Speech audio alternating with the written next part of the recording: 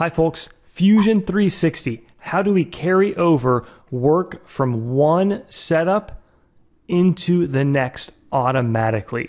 Let's walk through how we actually can do this. Welcome to the Fusion Friday.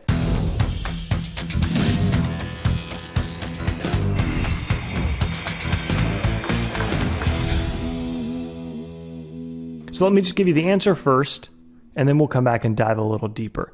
How do we do this?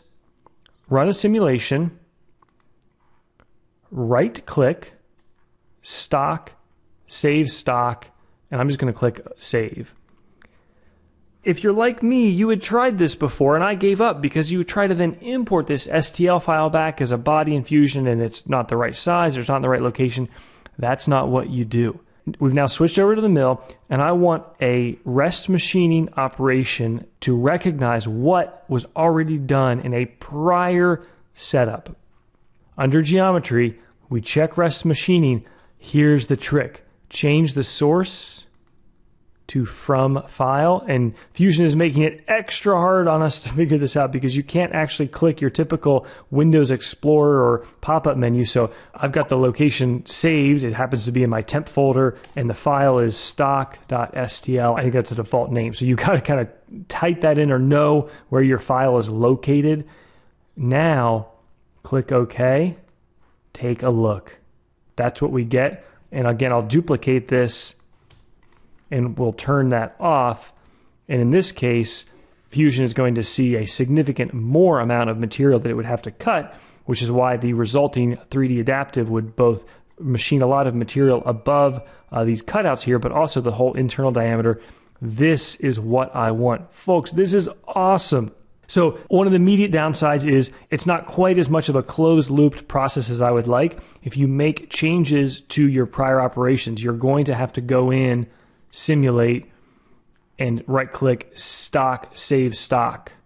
You also have to do that from a simulation at the end of that operation because it's WYSIWYG. Whatever you see right here as stock is what's going to get saved as your stock. So again, what I like to do, make sure you simulate from the setup and not from individual operations.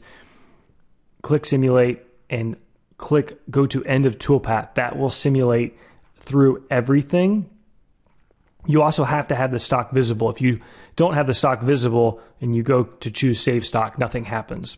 Not as closed loop as I would like, but really it's not that bad, especially if you're in a production part where this is the sort of operation that can really save you a lot of time.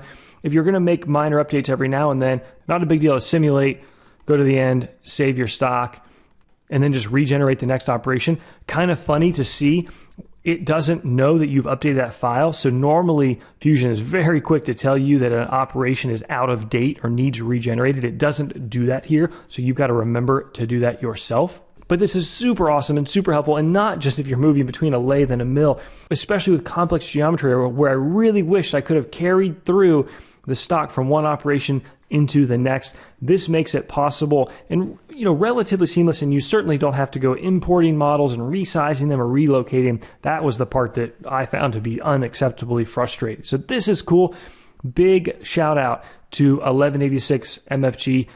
Link to his Instagram in the video description. He runs a pretty awesome machine shop, I believe in the Midwest. He's got some pretty amazing machines, including some new DMG Moris. And he called me and said, I can't believe this has been sitting here this whole time, because like me, he had tried doing the save stock and loading the STL file as a body and linking that in your operation, linking that as the stock machining from setup stock, or linking it as the body in your setup above. And here it was relatively easy compared to all that. So again, a big shout out to him. Be sure to check out his Instagram page and some of the stuff that he does. Otherwise, folks, go make some chips. Thanks for watching. Hope you learned something. I would love to know, did anybody know about this?